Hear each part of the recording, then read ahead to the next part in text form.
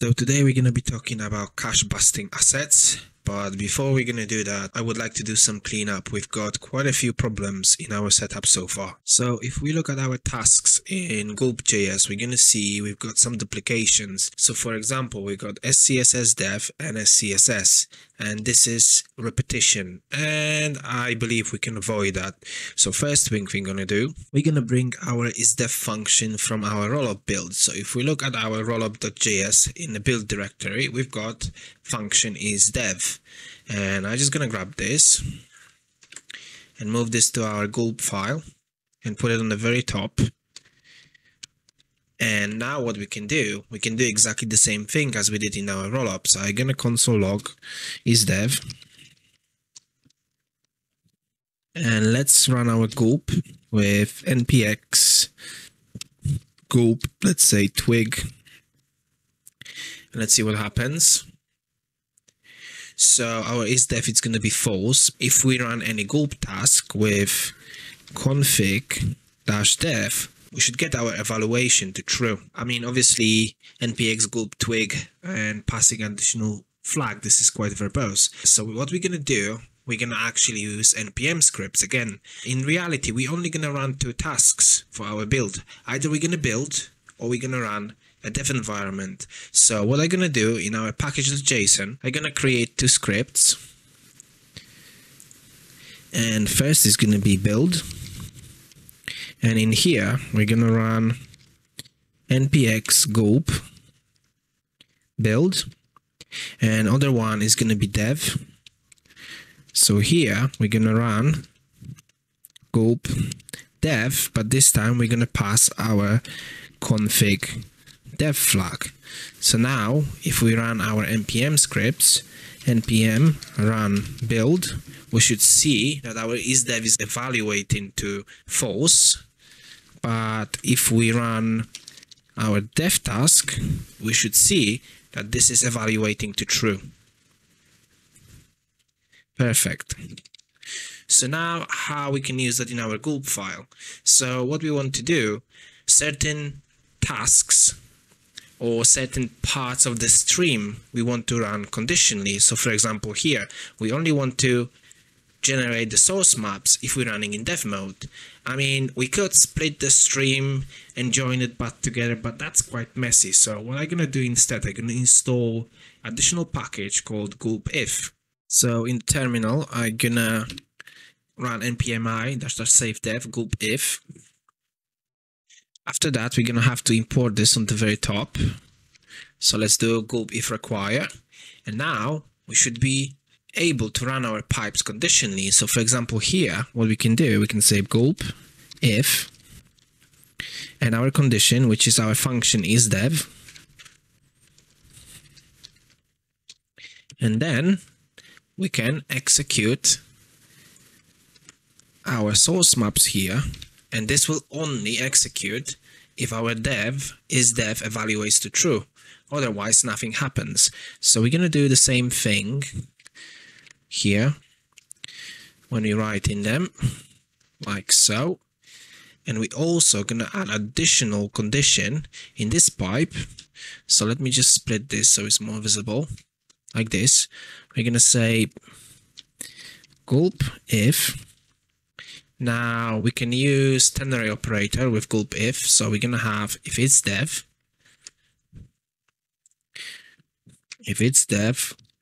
we're gonna execute our Sass without minification. Otherwise, we're gonna execute Sass compiler, but we're gonna minify the files. So let's grab this, like so, like this. Now, we should be able to remove our SCSS task. We're gonna have to update all the references to SCSS :dev because we don't have this task anymore. So remove this. And if we look here, we're gonna remove this one. And now if we try to run our task with npm run build, we get an error. task never defined, SCSS 61. We never renamed our task, so let's do this. Now let's try to run this again. So now when we check our public folder, assets, CSS, we're gonna see that the file is minified, but our source maps are still there. And this is because when we run build, we don't clean our public directory. So let's quickly sort this out. So when we build, when we run our task build, before anything else runs, we're gonna execute public clean, like this. Let's run this again and check our assets. So looks like our CSS file is compiled and is minified and we don't get any source map, so that's perfect. So if we try to run our dev task, we're gonna see that our CSS coming unminified, including the source maps. Next, we're gonna sort out our Typescript tasks. So if we go back, we'll see again that we've got two tasks to compile our TypeScript. One is for dev, one is for build. So what we're gonna do, we're gonna have just one task called tscompile, this one, and we're gonna cut this and we're gonna say gulp if, and we're gonna use ternary operator again. So we're gonna say is dev. If it's dev, we're gonna execute something. If it's not, we're gonna execute our build task. And if it is dev, we're gonna execute our rollup with config dev flag. So we're gonna pass this in here, save that, then we can remove this one. And again, we're gonna have to remove the reference for tscompile dev, and we're gonna do this. So if we try this again and we run npm run build, we should get our JavaScript minified without the source maps.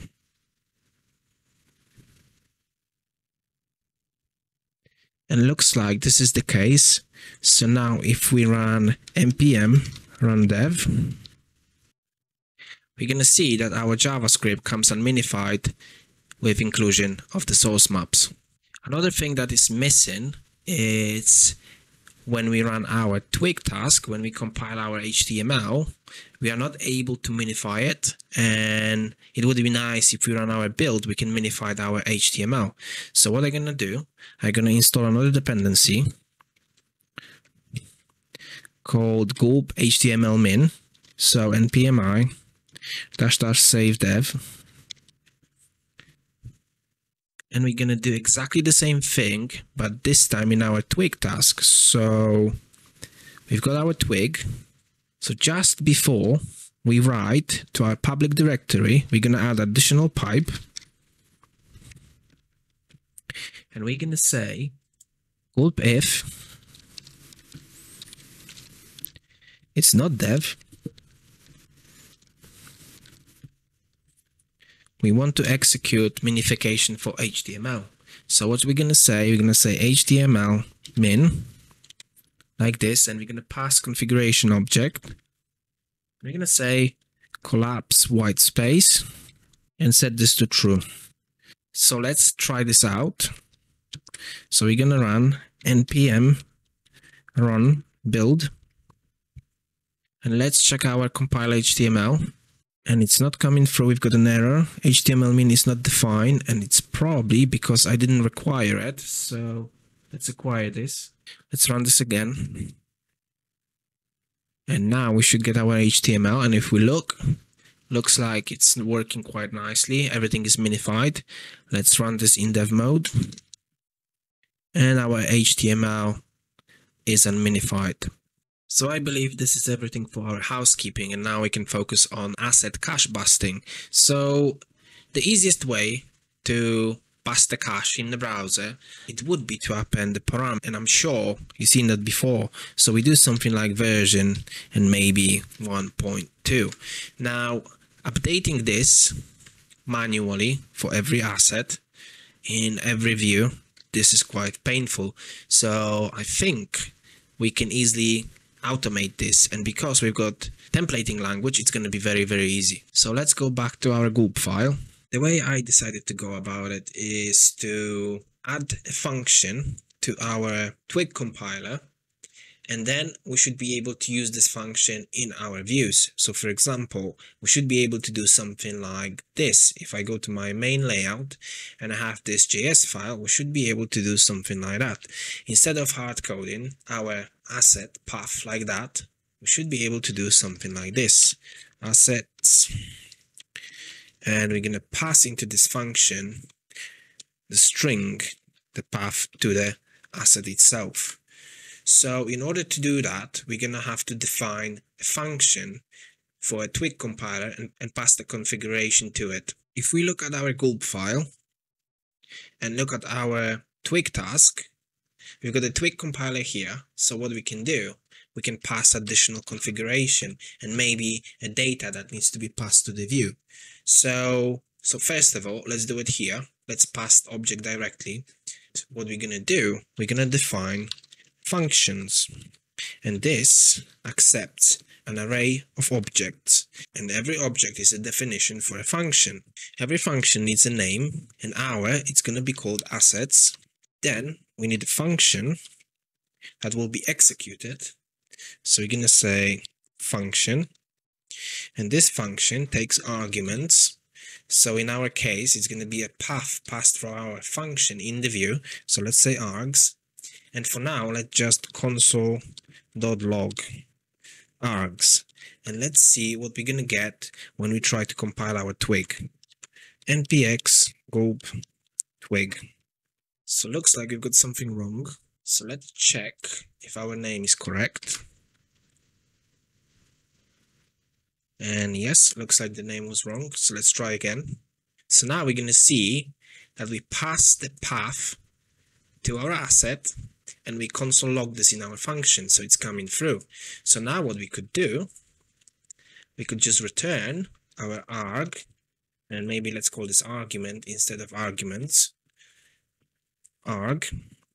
So we're going to do return, and let's use string literal. So, and now we could say something like this, version equals 1.2. So let's try to compile this, config-dev, and if we check our HTML, we're going to see that our app.js has the query param attached to it. But again, this is manual. So what I'm going to do, I'm going to generate this hash based on the current timestamp. But before we're going to do that, we're going to grab this object and we're going to put it on the very top. Going to assign this to a constant that equals our configuration object, like so. Now we should be able to just pass it to our Twig compiler, which is here.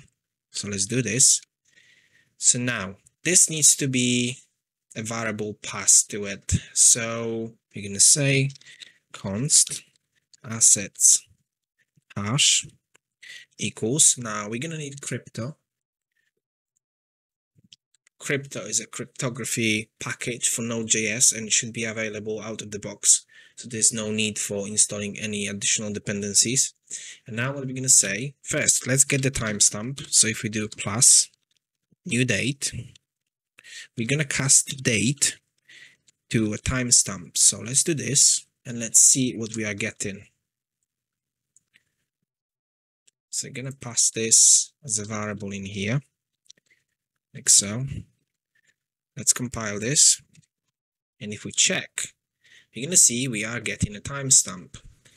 Now, I think this is good enough, but I wouldn't mind having something nicer like a hash. So we're going to hash it. So let's go back to our assets hash and we're going to say crypto dot create a hash, and we're going to use MD5 because it gives us not too long, not too short, reasonably sized hash. Then we're going to have to say update, and we're going to pass our string that we want to actually hash it. So we're going to say update. Now If you pass this, this is going to fail because we're getting a number. So we cast in a date to a number, which becomes a timestamp, but we cannot pass a number here. So what we're going to have to do, we're going to have to cast this to string. So we're going to do this. And then on the very end, we're going to say digest hex. And this should give us a really nice hash. So if we try to compile this again and check our HTML, we see we've got the hash. Now, every time we compile this, the hash is generated based on the timestamp. So the hash will be different. So now, whenever we deploy our application, wherever we build it, we're going to have a different cache. So if it's going to get deployed, our assets are going to have the query param, meaning that every time we deploy, we're going to retrieve a new version of our assets. And we can do that for JS files, we can do that for images, and we're going to do that as well for our app.css. So here, whenever we're going to reference an asset, we're just going to pass it to an assets function. Like so, pass this as a string, like this. And let's compile this again.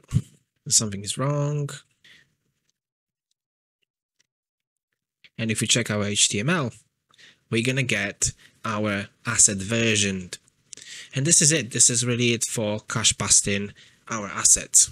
If you like the video or this video helped you in any way, please remember to smash that like button or even subscribe. As always, I will include the link to the GitHub repository in the description. Thank you for watching.